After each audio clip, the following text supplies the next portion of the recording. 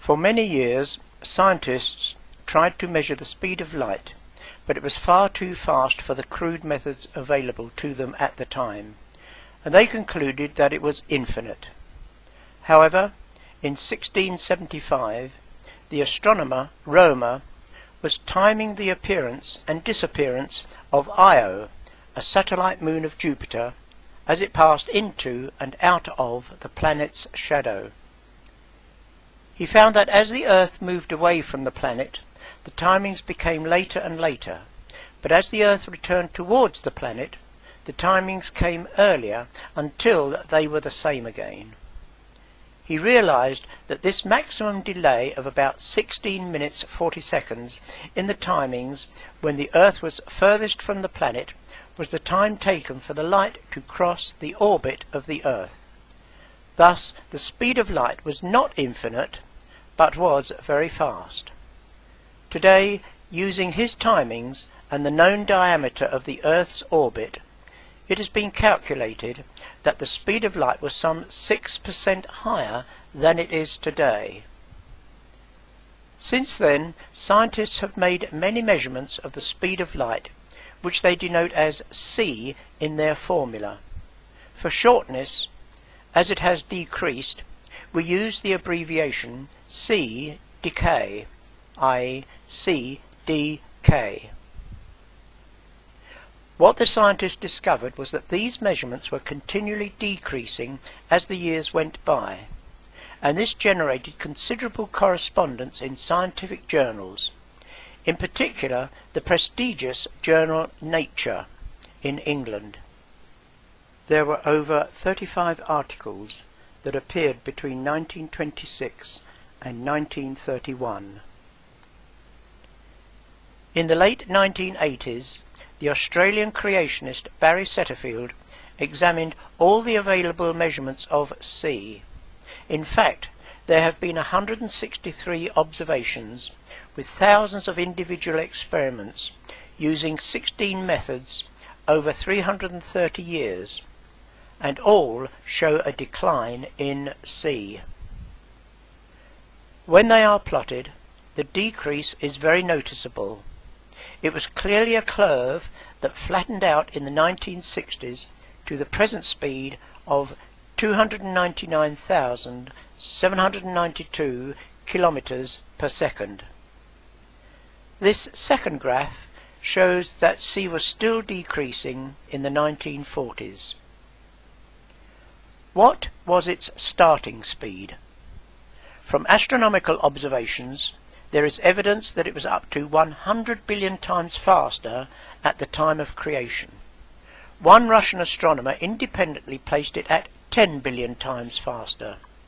Many secular scientists now accept that C may have been much higher in the past.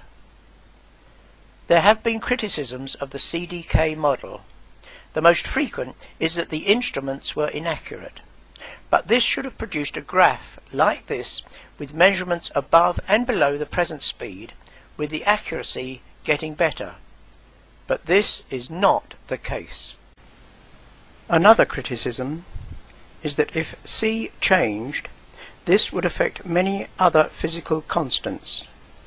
But Setterfield has shown that of 17 other constants, 11 remained constant, 4 increased, and 2 decreased. He then showed that they all changed over time as he had predicted.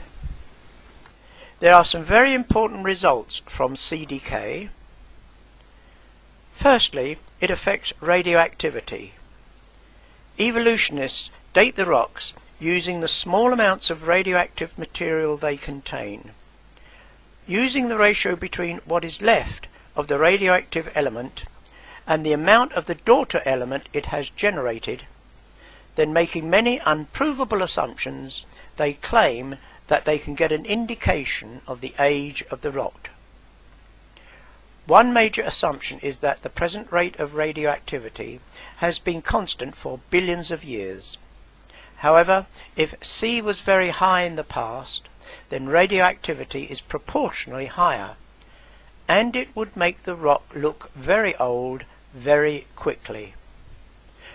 By applying a CDK correction factor to these billions of years, they are reduced to several thousand years, in line with the age of the Earth recorded in the Bible. Secondly, it affects the transport constants, viscosity, diffusion, and osmosis.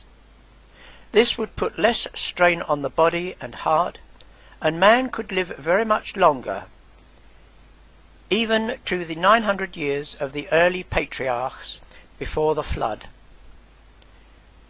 Insects breathe by small tubules, and when sea was high, the air could diffuse easily through the small tubules in large insects, which they could not do today. Huge dragonflies with a 30-inch wingspan have been found in the fossil record. Thirdly, with higher speed of electrons, nerve and mental processes would have been faster, and Adam would have been far more intelligent than we are today. So it can be seen that the decrease in the speed of light has many implications that support the creationist evidence of features of the Earth when it was first created 6,000 years ago.